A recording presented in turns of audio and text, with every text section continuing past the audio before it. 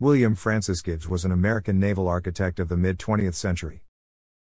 Though he began his career as an attorney, after World War I, he became recognized as a skilled project manager in the restoration of a former German ocean liner for American use.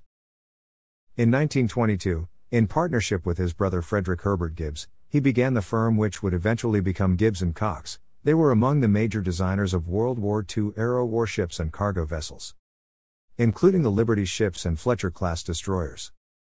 Gibbs was a pioneer in the areas of efficient hull design and propulsion, along with being a staunch advocate for high standards of fire prevention and hull integrity.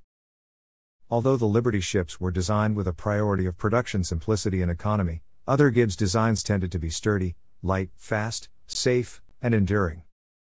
In the late 1940s and early 1950s, the Gibbs brothers were among the promoters leading the United States government and military to subsidize the cost of building the ultimate ocean liner. In the end, Gibbs Cox was awarded the contract to design and supervise the building of SS United States, which entered service in 1952. While in the class of the largest liners, it was much lighter and considerably faster than contemporary vessels. It was built with a high emphasis on safety, using a minimum of flammable materials. Gibbs was born in Philadelphia to financier William Warren Gibbs and Frances Ayres Gibbs.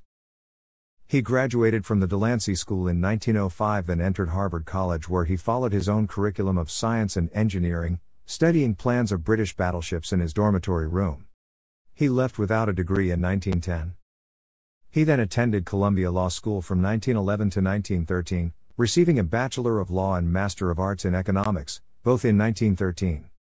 At his father's request, he practiced law for the next 2 years.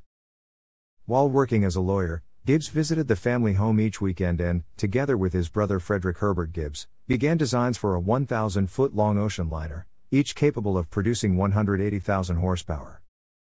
The design had progressed to a point that he left the law firm in May 1915. In January 1916, the brothers presented their plans to Admiral David W. Taylor and Secretary of the Navy Josephus Daniels.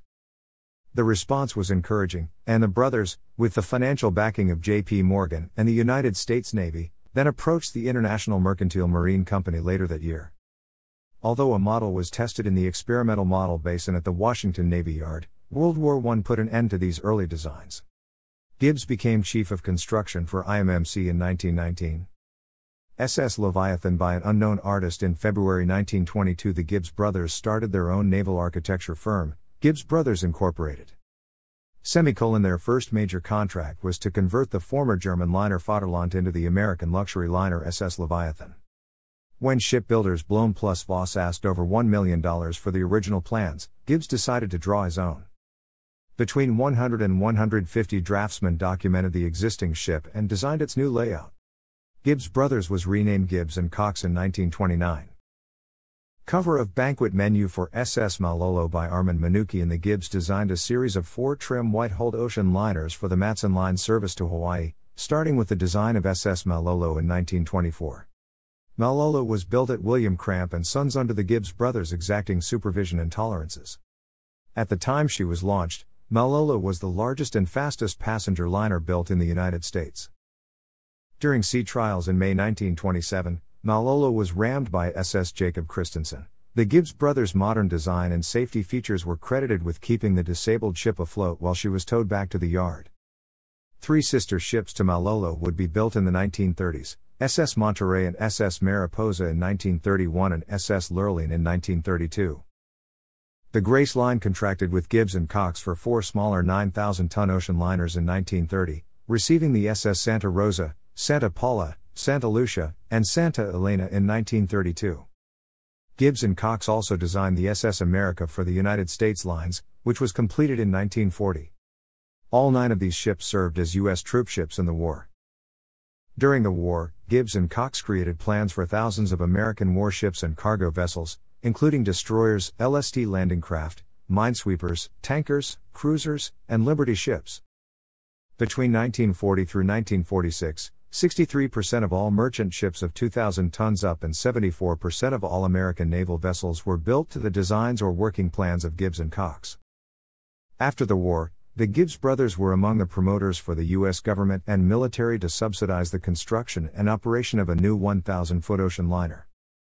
After overcoming resistance in the Truman administration for government involvement and competing designs, Gibbs and Cox was awarded the contract to design and supervise the construction of the SS United States. This ship was the culmination of Gibbs' career, and he was fastidious in the incorporation of fire safety concepts, to the point that the United States surpassed most present-day passenger ships in fire prevention and containment.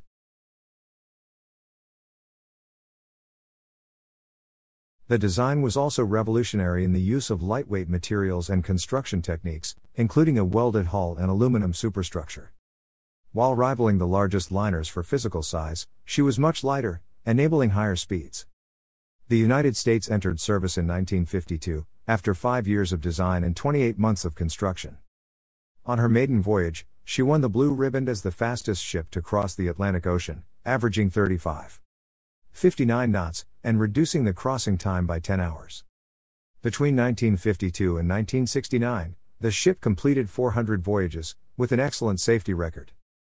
She was the largest liner ever built in the United States and the fastest liner built anywhere. While fast and safe, she was panned by some passengers, as the use of exclusively fireproof materials in the decor and furnishings limited the aesthetic and luxury appeal. Gibbs Franklin Medal in the collection at the Mariners Museum. In 1953, Gibbs was awarded the Franklin Institute's Franklin Medal. In 1955, he was awarded the first Elmer A. Sperry Award. He died in New York City on September 6, 1967, 2 weeks after his 81st birthday. Fulton Gibbs Hall, the Marine Engineering Building at the United States Merchant Marine Academy at Kings Point, New York, is named in honor of Gibbs, along with Robert Fulton. The Gibbs Brothers Medal, awarded by the United States National Academy of Sciences for outstanding contributions in the field of naval architecture and marine engineering, was established by a gift from Gibbs and his brother. Thanks for watching.